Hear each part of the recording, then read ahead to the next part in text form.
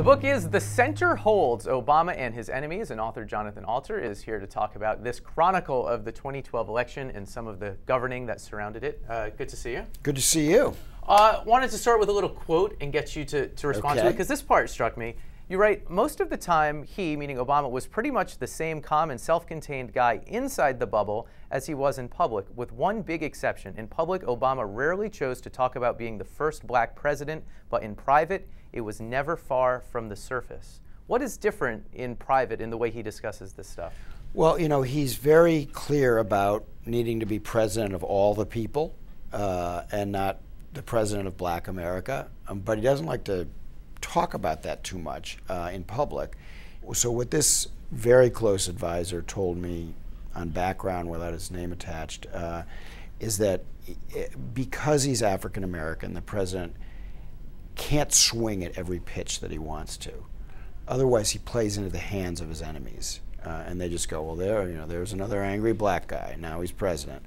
You know, so he has to kind of hold back from swinging when he would want to, and that having to do that makes him, this guy said 5% more aloof. I'd say maybe 10, 15% more aloof than he is to the people who've known him for a long time. I've known him for a long time. I'm from Chicago originally.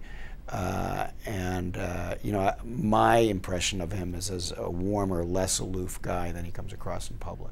Here's the thing I don't understand about the aloofness, and you describe it as lacking the schmooze gene, and that it's one less tool in his toolkit as a politician. As someone who's so clearly very intelligent and very ambitious and very concerned about pushing his agenda across, why in the world doesn't he just fake it? Like, how hard can it be? He does fake it. He fakes it. Just not very well, I guess. He fakes it. No, actually, when he needs to, like when he went to fundraisers, sometimes 6 a day during the campaign, he was faking it really well. He was, you know, you felt like he really wanted, if you were a rich guy, and you really wanted to hear what you had to say, even though he didn't. So he can fake it. The problem is, it doesn't come naturally to him. So at one point in the book, he says, you know, why do they need a third picture of me? They've already got 2 pictures of me with them. Do they really need a third? And the answer to that question is yes, because politicians are needy and they need the stroking and they need the attention. And it's an abstraction to him. It's not something that he truly understands, because in that sense, he's not one of them. He's not a politician at heart, which is one of the reasons why he's successful, because the public understands that he's not just another politician, that he's a little more genuine than that. But what helps him outside of Washington, helped him get reelected, hurts him a lot inside Washington, because you've got to be a good, attentive politician inside Washington. And in his first term, he wasn't enough of that politician.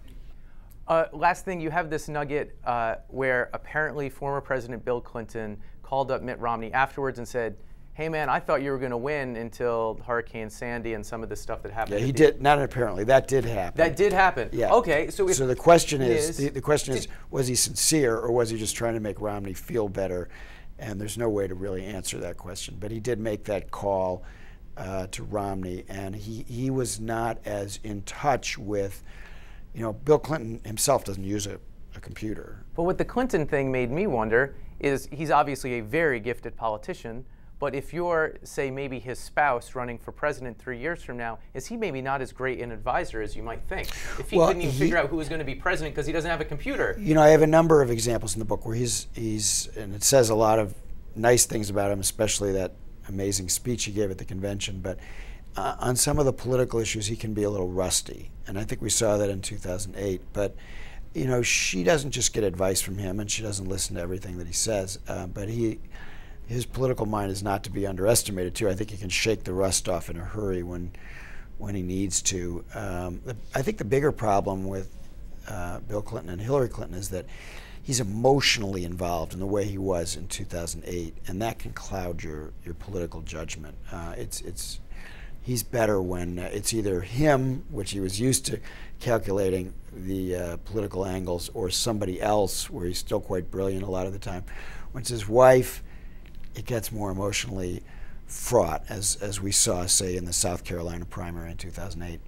Okay, the book is The Center Holds, Obama and His Enemies. Jonathan, thanks so much for talking about it. Thanks for having me. It was fun. Okay. That is it for us. We will fold things up. Hope to see you back here tomorrow.